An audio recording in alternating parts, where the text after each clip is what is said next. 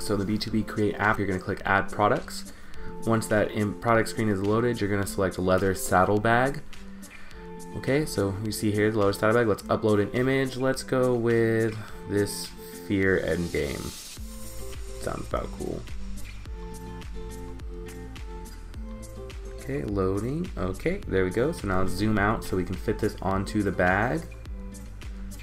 Ow, ow, ow. Look at that. Jax, or Nightmare Before Christmas status, Scarecrow, Jeepers Creepers, all of that. Just all those vibes right now. Okay, we're going to drag this down.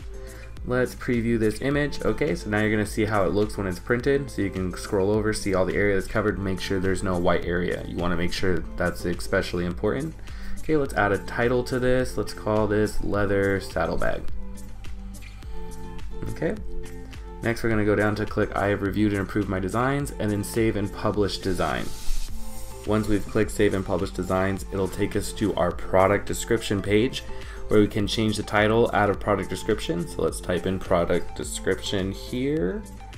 Okay, next we're going to select our collection. So you know what, let's not put this in a collection. We're going to add our product tags. So we're just going to do tags, tags, tags.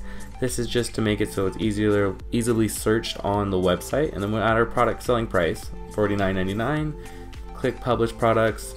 Now it's going to load up to our product added successfully page. We're going to click to view the product in Shopify, which will take us to our product info backend. Once we get to that end, we can edit different things like product description, product type, vendor type, collections. Let's put this in leather saddlebag. See, we can add it and change images. We can add new tags. We can change the pricing, the inventory, the shipping, add variants if we want. It even gives us a nice little view of our search engine listing. Then you can delete and save the product.